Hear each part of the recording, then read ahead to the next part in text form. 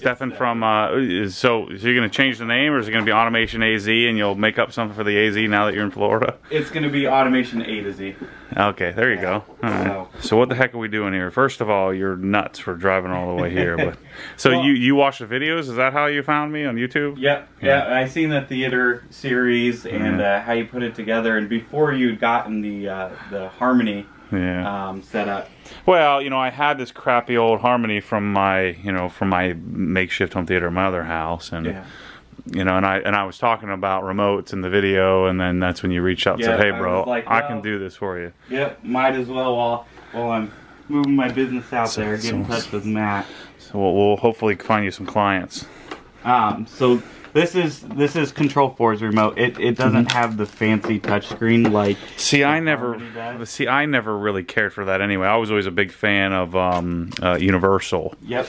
You know, and because they were simple and easy to use, and I actually like hard tactile buttons. That way I can change channels, and you learn the buttons in your hand. Oh, yeah, absolutely. So with anything touchscreen, and with Control4 you can use your phone, but anything touchscreen, you're right, you have to look at the screen. You'll never exactly figure out where that button is, and then it makes it.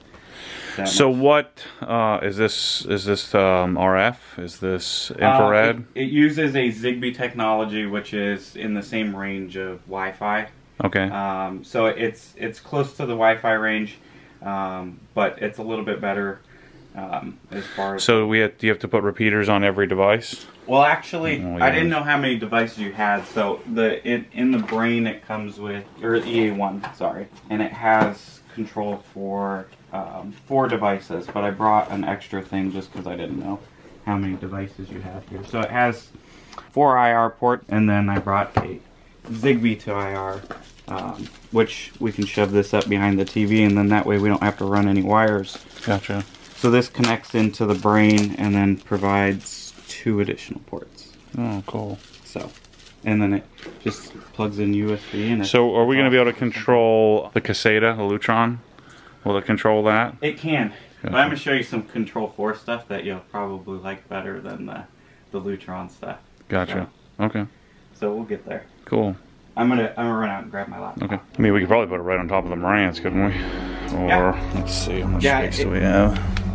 Yeah, I mean, because I have the Harmony on top of the Marantz, so. But then you also get other options, like you can do lighting and stuff like that. You can do. I know you just got your ACs done, but you do AC control and stuff like that, and it's all done from one main app. Do anything you can think of on it. I mean, you can tie into security systems, ACs, TVs, the home audio stuff, shades, lighting, and I mean, you can pretty much do anything you want on it. I've done. Yeah, I mean the root of of Elan, or not Elan, but Control4 is automation, right? I mean, yeah. So, but there's other things that you can do with it. Like there's people who will put pressure sensors under their kids' bed, and that way when their kids get out of bed in the middle of the night, they'll turn all the lights on to the hall, so they can make it to the bathroom. And I mean, there's all kinds of stuff you can do with it. But in this case, I mean, But how hard is programming? I mean, let's say in comparison to like Crestron or some other. So I'm Crestron certified. In comparison to Crestron, it is apples and oranges. I mean, Control4 is drag and drop. They do all the coding within the software. So this is like the WordPress of automation. Is that what I'm saying? Yep. So everybody says, and I like to say, if you were to put it in like a car, I'd say it's about a BMW. It's not, it's not the Ferrari, it's not Crestron, but it's also way less expensive than Crestron, and you get almost 75% functionality. Yeah, gotcha. No binary coding. Yeah, so, gotcha. Okay. I like Control4, it's my go-to. I used to do a lot of URC. I've probably done a few thousand URC remotes, but Control4, just with the cost, I mean, your URC remotes are about $1,000 a piece, and then Control4, you can get this whole system for like $600-700, and then you have that option to move on and do other stuff too, like lighting and thermostat control and connect into your air conditioning and stuff. So it's like you're paying less and you get more control. So that's why we've switched to Control4. Right. Are you doing home theater as well? Are you doing AV or just automation? I do AV. a lot of my clients are the just put it in, make it loud, and make it work. So we don't do like a lot of really high-end Dolby theaters and stuff like that. Right. A lot of people say, you know, I just want surround sound and make it work, you know. Right. Very rarely do we get somebody as, you know, technical as you who'll go through and do all the acoustics and stuff like that. Right. So. Yeah.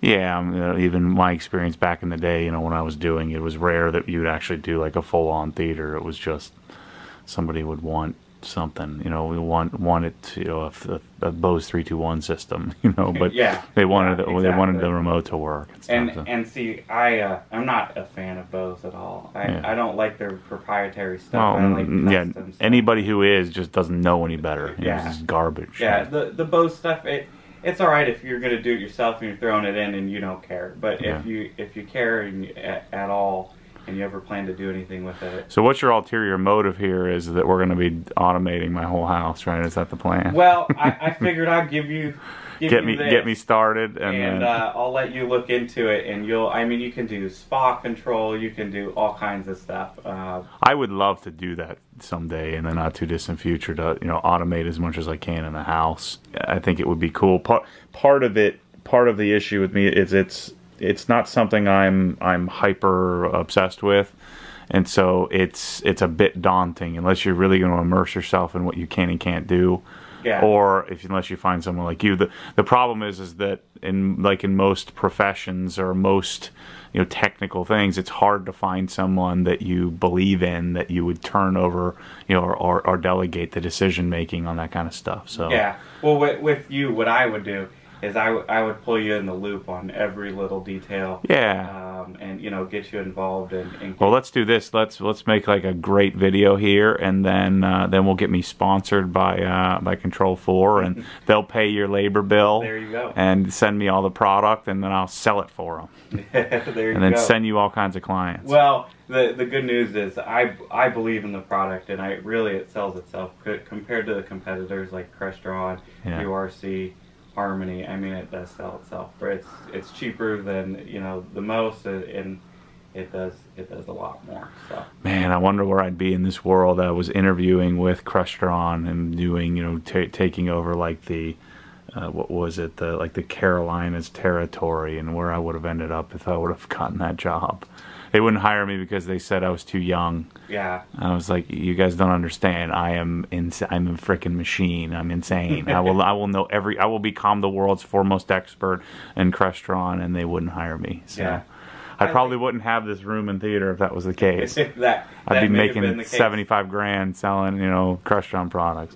I've used this, and when I, you know, have employees and stuff doing it and contractors helping me, I mean, I can give them a 5-minute course on how to program Control4, and they'll be ready to go. So it's cool. It's super simple, and there is more technical stuff and sides to it, but for basic stuff. Is it Mac capable? Do they have Mac software? They do. Okay, good. Yeah, they do. I use a PC just because I beat on it. Yeah. And I don't want to be beating up a Mac. Okay.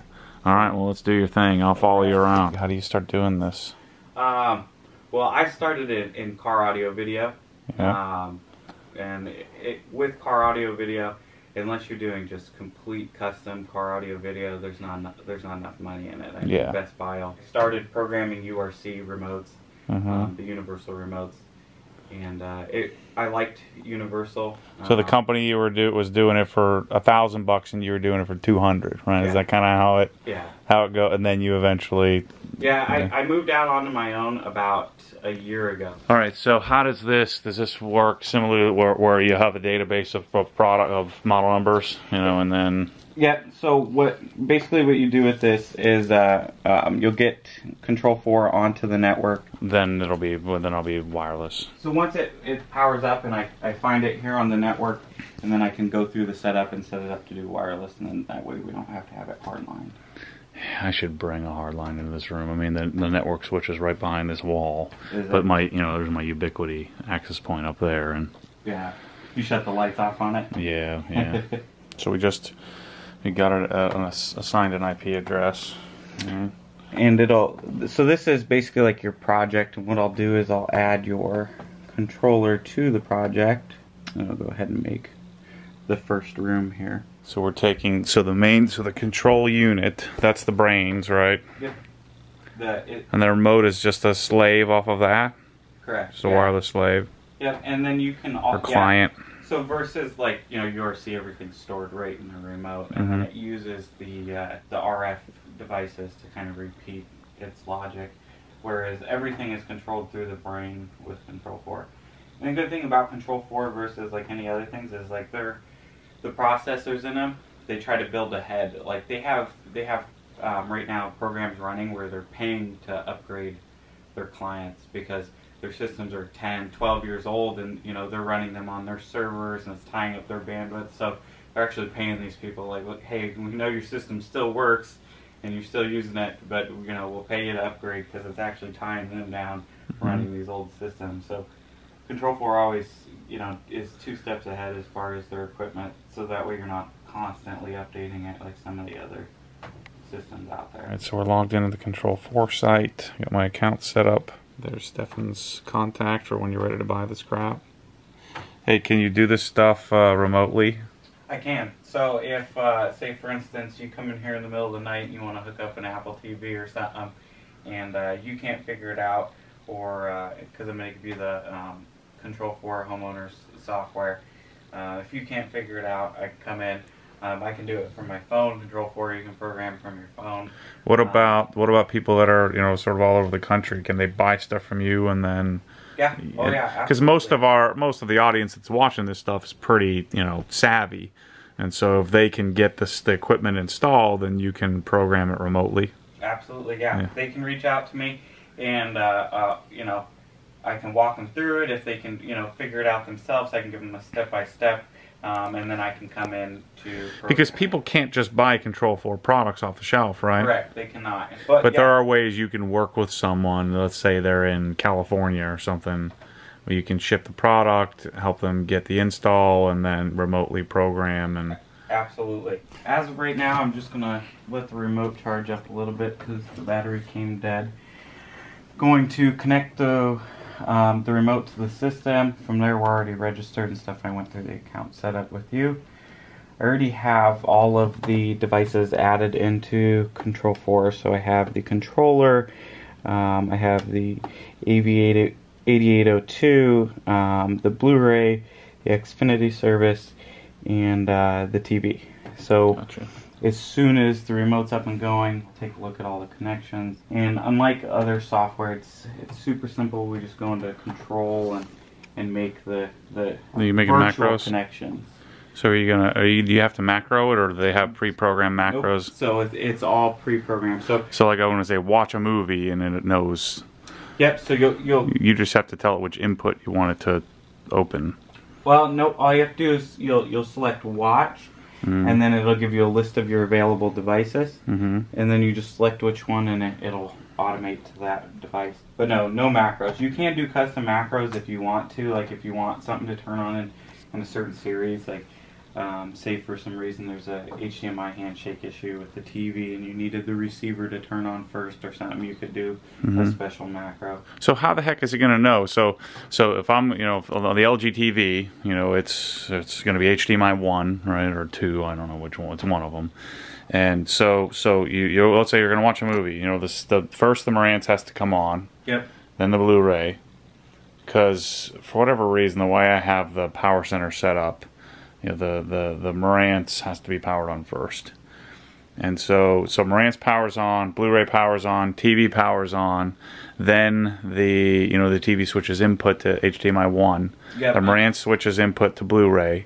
So how the heck does it know how to do all that? With Control4 they'll build special drivers. So the driver for the TV, it knows, okay, this TV takes X amount of seconds to turn on. The Marantz takes this long to turn on. So when you put those 4 devices, or three devices, yeah, 4 devices, TV, cable box, Marantz, and Blu-ray, Samsung Blu-ray player, all of the discrete codes are set up in Control4 software. Correct. And then it knows. Yeah, it'll align it to the best possible solution, and all you have to do is make the virtual connections, and it'll know. Like, so I'll go through and I'll put, okay, the HDMI for the TV is plugged into this and so forth, but it'll know, and it'll also take some faster routes too. Sometimes it'll, if say for instance I had a redundant wire, it would select the fastest route or the more advanced route. So say I had, you know, a stereo cable connected to an amp, but also a digital cable. It'll automatically choose the digital cable. So are you gonna have to put IR emitters on everything? Yes. Okay. So Control4 doesn't have blasters, and the reason for that is because blasters are unreliable. You know, say you had a door open, or say you had a light bulb that was putting off, you know, something that'll interfere with it. It's always best. So what I've always done with the TV is I just put it here. You know? Oh, yeah, that'll work, and it'll bounce back at it. Yeah, so that'll be perfect. So that stuff, is it really that easy, or you're just that good? It's that easy with Control4. Control4 is big, and they're partnered with a lot. So once you got the IP for my Caseta, right? The reason why we weren't getting an IP is because for whatever reason that outlet over there isn't freaking working. So I took it and plugged it into the switch, which is a better place to have it anyway. Yeah. So once we did that, then once it gets control of it, it knows. So, and all we'll do is set up the IDs for each device, and then we can take control of them, and then you just be able to control them from the remote. We don't have to pull out your phone every time. Gotcha. But the cool thing is, because you have the option of downloading the Control4 app, you can still use your phone. So now when you come into the room to watch TV, you can turn it on with your phone or the remote. yeah, I don't want the phone. I want that. Yeah, and then also shut the shades off with the same remote, so you're not pulling out your phone to do two different things and to help you out. So you got the lights, and so do you need me to set up the Wi-Fi and the Marantz? Think that's gonna work? Yeah, if you want to run through it on your remote and set it up, and I may be able to get a new IP address. But using Control4, they have this SDDP trace, so even if it comes back up on a different IP address, it'll be able to trace it through the network by the MAC address and find it. So we've got the lights, we've got the drapes, we've got the Marantz now, so we don't need that serial cable, theoretically. Alright, so we just pulled the TV off so we can run IR, because the darn IR is right here on the thing. And we can't catch a signal from back here, so it's nice dealing with OLED versus plasma. That plasma, we would have been sweating. We'd have had to move everything out, brace ourselves. So show me how this works. I'll never have to touch this, right? No, you reach out to me and I'll do it from home on a Sunday afternoon. So this is software you consumer can't get anyway, right? Yep. Nope. This kind of software, the consumer can get a homeowner's edition. You have to be a dealer in order to download. And one of the things about it is it'll make you log in and verify every time, so you can't go out and get a copyrighted version or a pirated version. You have to log in each time. What does the darn remote look like? I haven't even thought about that yet. Well, it won't be on the remote. Okay. On the remote, what I'll do is I'll select one of these buttons for you, the 1, 2, or 3, and then you can just dab one of those and it'll do the same thing. But this is for when you have your phone out. We'll do it on, just say number 1 there of that one. So you'll come in, you'll hit that, and all the shades will go down. How are you doing lights on this thing? I guess you'll show me in a minute all this stuff. Hit list, the list button, and then you have lighting. This is the select. Yeah. What the heck is that? Home? So if you wanted to, you could hook Control4 to the TV, and it would give you the same interface that you had there on your phone on the TV. I don't hook those up because it just makes it more confusing. So that button is essentially dead. I could make that do something else though, like run your shades up and down or something like that. So it is, I can change it. Got it. Down.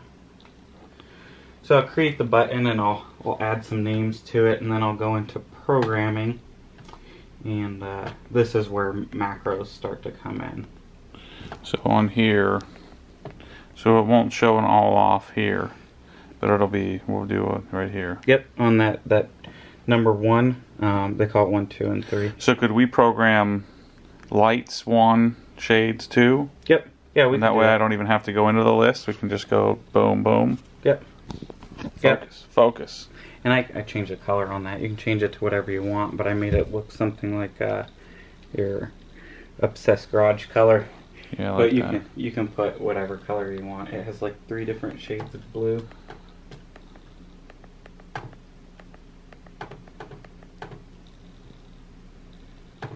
All up. Back window. So can we move?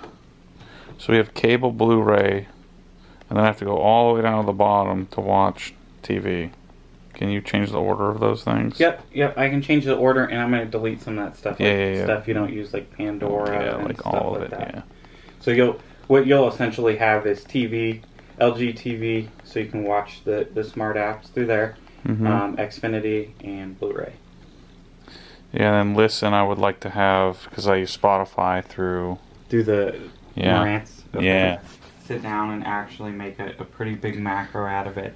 But for the meantime, that one custom button that I made you is here, so you'll hit list and custom buttons, shades, all close, all open, and then if you go back, you have the lighting, so you can control it like that. Gotcha, perfect. Eventually, I will link it to these. Okay. Well, as long as I have that, it's not that big of a deal. Yeah, well, I'll shoot you an email, because I'll probably do it later this evening or something. I'll shoot you an email while I'm sitting at home, say, hey, I got the buttons in, so you'll come back in and you'll pick up the remote and it'll refresh and then they'll be there. Yeah. So other than that, I mean, all you really have is your watch and listen, and All right, so let's run through a couple scenarios. All right, I want to watch Netflix on LG. Okay, right. So you'll hit watch. Your Netflix is controlled through the TV, so you'll select the LG television. Once it turns on, it does have a long turn on period. Yep. Once it turns on, you'll hit the guide button, and then you'll go to Netflix, center button for select. And you're good to go, right? There you go. And this has already turned back to TV audio. Yep. So when you start to play something, probably not YouTube approved. Yeah. And so then... And you have volume controller. So now let's watch a movie. Alright, you just hit the watch button and jump right over to Blu-ray. And it'll do all the connections for you. It's the right input. In this case, I think we had something playing or set up to play. Want to do cable? You just select the watch button, go to Xfinity, jump right over. All the buttons will work the same as they do on the original remote, so colored and guide and stuff like that. Volume works through the receiver. I mean, it's pretty much. So now let's say we wanted to, like, if I wanted to control a component like the receiver, like let's say I wanted to switch inputs on just that, is that possible? It is, and I'll make it possible for you if you want to, but for the basic homeowner, they don't want that functionality. I always want that, because like to go into each individual device. Yep. How do you do that? So in that case, what I'll do is I'll add it in. Like, say you want to add a, right now I took them out, but it'll be under watch. I'll add the Marantz back in, and what you'll do is go in and play with any of the settings or stuff you want to adjust. Like if I want to switch surround modes. Yeah. I want to change from Dolby to DTS. Yeah, well, if you make a list of like something you really specifically wanted to do all the time, I could like make one of the custom buttons toggle the surround modes, so you could sit there and toggle them without actually having to change and go into the device. Because once you go into the Marantz device, then you have to go back into whatever it was you were before, in this case, Xfinity. Or just changing inputs if the thing gets out of whack or something. I mean, I don't know. Well, with Control4, it's not going to. Once you shut it off and it comes back on, it's going to change inputs every time. It's going to tell TV, go to input 1. It's going to tell, the Marantz to go to the TV audio when you're, when you're watching Netflix and stuff. So every time it's recycling and resetting and making sure it goes back to the same device. Gotcha. So even if I were to go down here and change the input on the Marantz, change it to like aux 1, and then I go here and go watch Xfinity again, it's going to reset that and put it back to the cable input. So you don't have to worry about it getting out of sync, but I will put that in there. So I guess the only thing that I would want to do, then would be, or setup. Yeah, if you change something in the room and you want to redo the setup and stuff, I always say Grab the other remote? Yeah, grab the other remote. This is going to be your come in, you just want to watch something on Netflix and stuff like that. You're a little more particular than, you know, normal. Alright, so I need the Marantz, the Blu-ray, the Xfinity, and the TV device. Okay, yeah, we'll put them back in there. But for basic functionality, generally what you do is just hit watch and go into them, and then we do something like a toggle for surround. Yeah, that's for babies. I'm the real deal here, bro. Come on.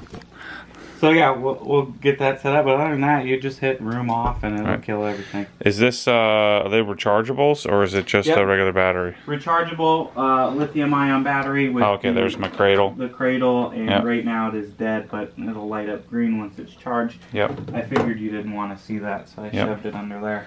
Yeah, and I'll get rid of the Logitech. Yeah. So yeah, I mean that's it. It recharges, and I mean literally, these have really good batteries.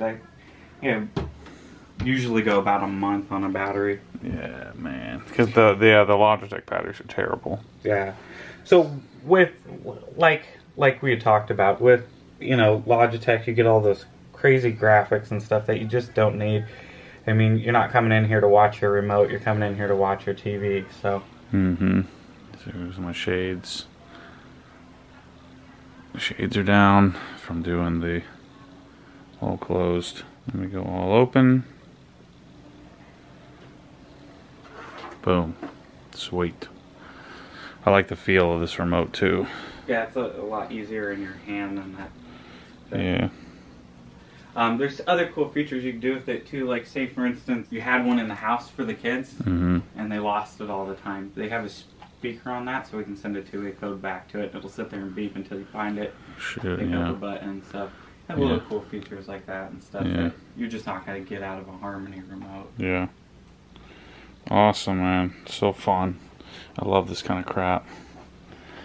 So let's put it on. Actually, let's go. Oh wait, what's my all off? Just that top right room off button. Oh yeah, up there. I missed that. The Xfinity will not turn off, and the reason for that is if you have something recording or something like that. In reality, they stay on all the time anyways. All it does is cut video feed. Right, because they don't have discrete codes, right?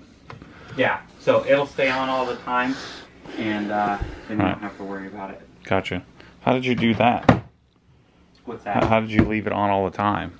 Well, Control4 knew that it didn't have discrete code, so it automatically put it in, okay, just leave it on all the time. Gotcha. And it doesn't waste any extra power. Those things are like a computer, but they run 24/7, and when you hit the off button, all it does is kill that front light and kill the video feed. Yeah. That's it. So. Yeah, cool. Awesome, man. I really appreciate it. This is sweet. Yeah, we'll have to. Well, I this will be the start of the I don't really care about that. It's just Lutron made sense to me. You know. Yeah. I'll show you some stuff with Control4. See, like even as far as buttons like these with Control4, you can go custom. I could completely customize this for you, so you could come in and it could say whatever you want, and we could make the buttons whatever size you want. So we could go completely custom. Where with this, you kind of have to go with what Lutron provided you there. Cool thing about the Control4 stuff is they have LED feedback. So say for instance, we can make it to where the LED on this is red if the shades are open, just to remind you, hey, to shut off the shades as you're walking out. Something along those lines. As far as inside the house, I mean, if you were up in bed and you had a Control4 light by your bed, we could make the LED go whatever color on it, and you could say, okay, there's a light on in the house, and you could get up and double tap it and it'd shut all the lights off and then go. See, the thing that would interest me with Control4 would be cameras. Yeah. App-based cameras, because security systems are garbage. They are. Absolute garbage. And they're a total waste of money, and I'll tell people to run from any security contract because it's going to go off all the time. And no one comes. Right. It doesn't help anything. Yeah, so they're 100% a waste of what money. You need to do is you need to know if something's going on, then you call the cops. Correct. So you can program it so that my phone starts buzzing and I pull up the camera and there's some dude at my front door. Correct. I could even do send you text alerts, email alerts, stuff like that. We could put sensors on every door, Control4 sensors, and say it'll send you a text when this door opens. Say you have a a valuable room in your house or something that you know nobody should be in, it'll send you a text and you know only you have the key to it. Somebody opens the door, it sends you a text, you know somebody broke into that room, and you call the cops yourself. Well, let's say, you know, let's say by next summer I'll have 1 million subscribers and I'll have people showing up in my house. So we're going to need to design a full, you know, system. Well, at that point I'd say if they're making it through that gate out there, definitely going to need cameras. Well, I got an AR, so that's helpful, and a tactical grade shotgun that I don't know how to load or use, and so when someone's in here, I'm going to be fumbling and shooting myself in the foot. Change from automation AZ to automation FL, automation A2Z. Yeah, we're going A2Z, and we'll get rid of some. We'll probably get rid of a lot of the red, but I have the back half of the truck being worked on. And so you're going to keep your same phone number? Nope. I already have a Florida phone number, which I got to update to my site, but it's automationaz.com. And, gotcha. So we'll have everything updated. Sweet. All right, brother. I appreciate you. We'll be. I'm sure I'll have you back. Yeah, absolutely. What happens when the force pulls you back, your foot naturally comes off the gas. You have to keep your foot to the floor.